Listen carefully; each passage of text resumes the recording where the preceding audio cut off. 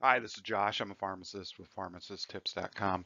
Here to talk about a frequently asked question. Can you take amoxicillin, the antibiotic amoxicillin, with Tylenol or Advil? Advil, the active ingredient, ibuprofen.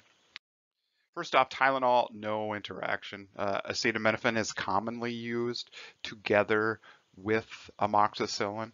As long as you can use either medication separately without issue, there should be no reason you couldn't use them together. No serious interactions have been noted. Same goes with Advil or ibuprofen. No interaction noted. Ibuprofen, the 200 milligrams over the counter. No issues noted with the amoxicillin. Again, as long as you can use it safely, um, otherwise, there's no reason that you can't use them together. Just be certain you always follow package instructions.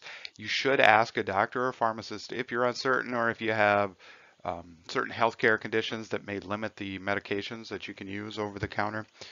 Key points with acetaminophen, that's the active ingredient in Tylenol. Want to be careful not to exceed recommended dosing. Exceeding the dose could cause serious liver damage. And we really need to watch combination products, especially if you're sick and not feeling well. Some of those sinus congestion relief, cold and flu products already have Tylenol in them. So be certain to look at the active ingredient section or just take the boxes up to the pharmacy counter and ask the pharmacist because it is easy, especially when one is sick and not being mindful to take too much Tylenol accidentally.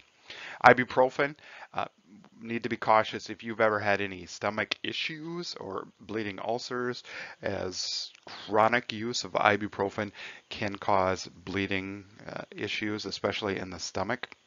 Taking with food can reduce that a little, but if you've ever had any bleeding ulcers or stomach issues, you need to talk to your doctor before using ibuprofen, Advil, Motrin, that sort of thing. And heart and blood pressure issues. NSAIDs is what ibuprofen is in that family. They have been shown they can increase risk of heart attack and stroke. So if you already have some heart problems, some high blood pressure, need to be very cautious about using that. So you'd want to run it by your doctor before you would use that product. I do thank you for watching. Remember, always talk to a healthcare provider if you are uncertain about which over-the-counter medicines you can use together with your medications. Always contact them if you feel like you may be having side effects.